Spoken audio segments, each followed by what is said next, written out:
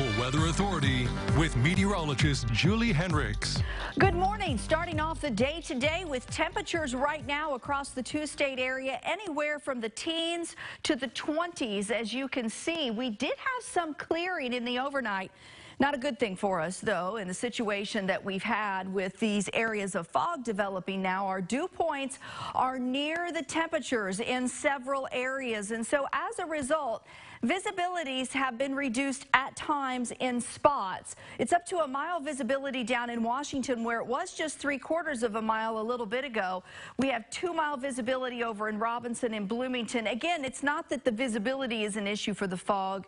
It's that where we're seeing reduced visibilities, we know that sort of low-hanging cloud that is fog is out there, and any of that moisture settles on a road or a sidewalk or a bridge or an overpass, and it can create those slick spots this morning. Winds are very light out there right now, which is part of the reason that moisture will then again settle on some of these areas, and it's why we're advising you until the sun comes up this morning, use caution on untreated roads, side roads, bridges, and overpasses. Right now, though, with any wind factored in, we are seeing some wind chills out there in the teens and even a few off to the northwest, again, where we saw a little bit more clearing initially. Temperatures have fallen and it's still cold. Winds are going to start to pick up speed. Today, we're turning those winds to that southerly direction, and as we go through the night and into the day tomorrow, we're looking at wind gusts in some areas up to 35 miles per hour. So those winds, while they're coming in and perhaps adding a chill, are also helping to bring up that warmer air for us. And so as we get into the day Thursday, once again, breezy conditions, but we're starting to see the clouds then return too.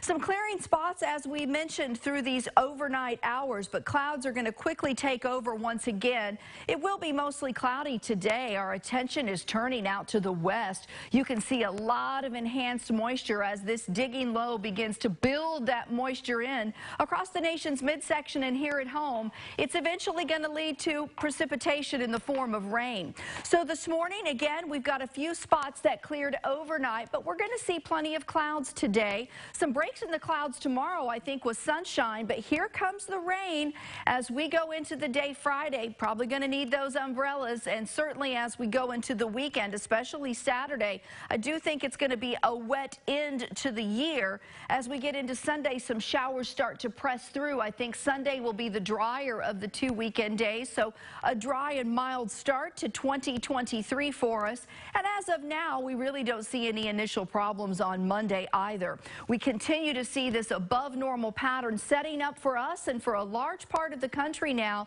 through at least January 9th, but we're starting to see a trend here of some cooler air, and I do think by mid-January what we will experience as a mild start will eventually get back to a more normal pattern for us as we head toward the middle of the month of January. So today, again, use caution early because we do have some areas of freezing drizzle. We'll keep those clouds around, might see some peaks in the sunshine this afternoon. Temperatures today going to get near the freezing mark. Again, we haven't seen the freezing mark since December the 19th, so it's been a while since we've at least felt that mark. 25 the low tonight and partly cloudy. Here comes the warm-up midweek on Wednesday. We're mid-40s. We're mid-50s by Thursday, but rain is likely as we end the week and for New Year's Eve. Showers expected. We'll be dry for New Year's Day, and as we get into the start of next week, look at that temperature topping out in the upper 50s by Monday. All right, thank you so much, Julie.